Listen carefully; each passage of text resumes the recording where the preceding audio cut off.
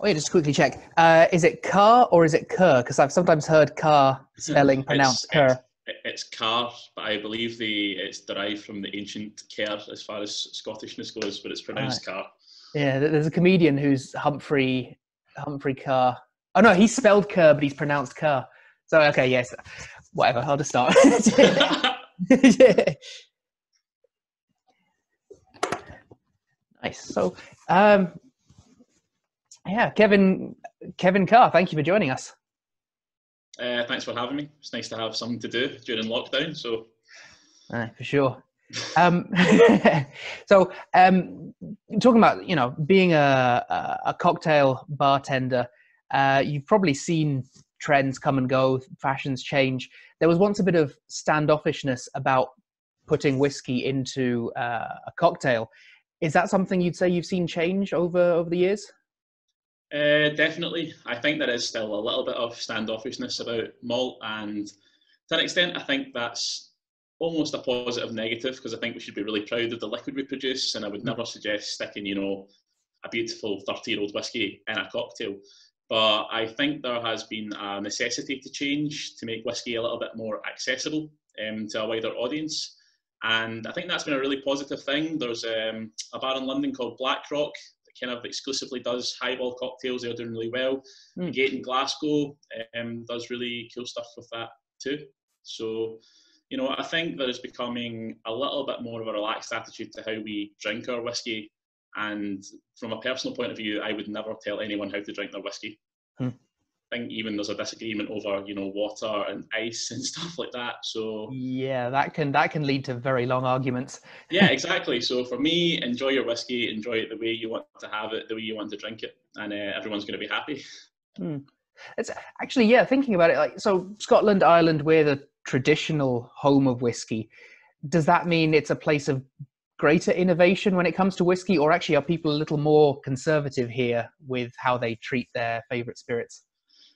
I would say we were definitely more conservative. It might be a little bit of a pride thing, but for sure in Asia, Japan specifically, they've kind of always drank their whiskey as a highball while still having that kind of reverence to it, to Scotch, I suppose. I think because we are Scottish whiskey, Yeah. that is definitely a set way of how we should drink these things. But attitudes are definitely starting to change, and I think that's a positive thing because it means that we can start to do more with whiskey. Mm. And yourself particularly, that's sort of what you spend a lot of your Exactly. time doing. How do you generally approach making up a whole new cocktail? It can change every time in terms of where the inspiration comes from, whether I'm wanting to try a different technique or different flavour combinations. But for me, I always start with the base spirit. So, say for example, if I was wanting to pair some flavours together, I would work back the way to get what spirit I would want to use. So, if we were talking in Scotch whisky terms, if I was making something kind of tropical, maybe with pineapple, I'd work back to a Craigellachie or an Ardbeg. If I was making something with chocolate and coffee, I'd work back to a Talisker. Hmm. So it's why it's important for bartenders to try a wide variety of liquids so that they can work back to get to what spirit would match their cocktail best. Good excuse to try a wide variety of whiskies as well. The samples help, Sam. I'm not going to lie to you. The samples help.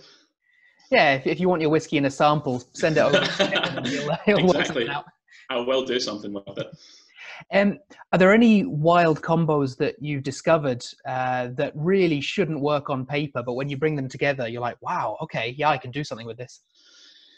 It might look that way to people that come into the bar with some of the crazy combinations that I usually use, especially with kind of using more vegetal flavours. But to be honest, no, I think everything that goes into the glass is done in quite a logical way. To be honest, it's usually the opposite. Sometimes I can spend hours on cocktails where I've got two flavours that I know work together, and for whatever reason, I just cannot get them to pair well together in the glass.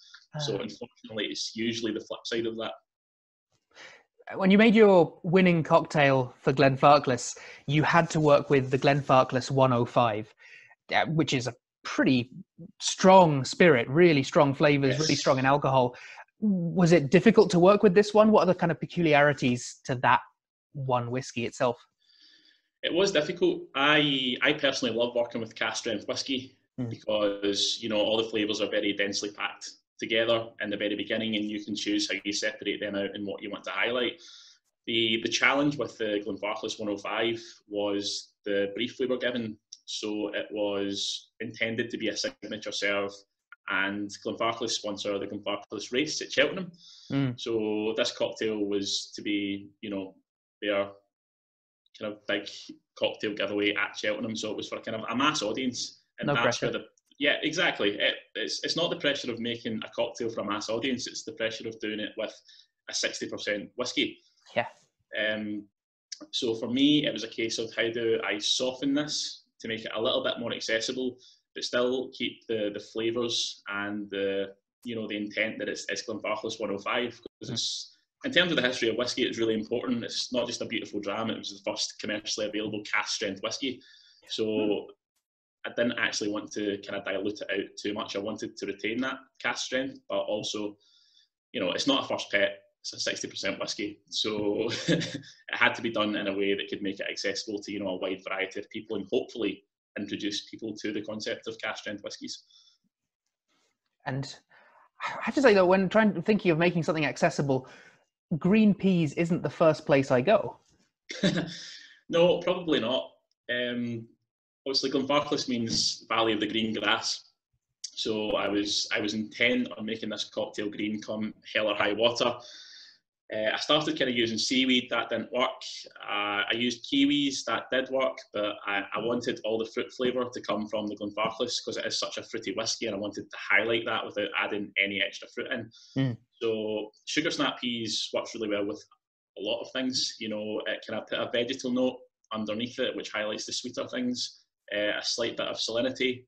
And I think it's you know, it comes from the world of baking, I suppose. But if you want something to taste sweeter, you add salt. If you want something to block bitterness, you add salt. So putting, you know, that kind of vegetal note underneath it really made the kind of burnt caramel and toffee notes and the fruitiness really come to the fore, which is, for me, the accessible flavours in the 105. So those are the ones that I really wanted to highlight to an audience. That's pretty inspired, I've got to say. So you head up the bar at Glasgow's Urban Bar and Brasserie. Sure. What does a typical evening there look like for you? A lot of running around. We're right in the city centre, so we're a busy place. I think we are known more now as a cocktail bar, so I'm making a lot of cocktails, which is great. But you know, every night's different. We've got great staff there, so there's never usually any hassles in that front. But you know, we do get some interesting characters in, being just next to George Square in the city centre. There's usually some event or other happening, so it's it keeps you on your toes. So when this lockdown ends and we're able to start going to bars and restaurants again, tell us why the Urban Bar and Brasserie should be the first place people go to celebrate. It should absolutely be the first time. I'm expecting to see you at the bar. Come hour zero. I mean, from a whiskey point of view, we've actually got a really, really good selection of whiskies. You know, there's nothing I have on the back bar that I wouldn't drink myself, which is something that I pride myself in.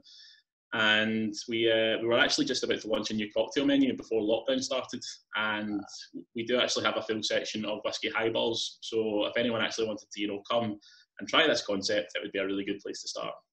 Perfect.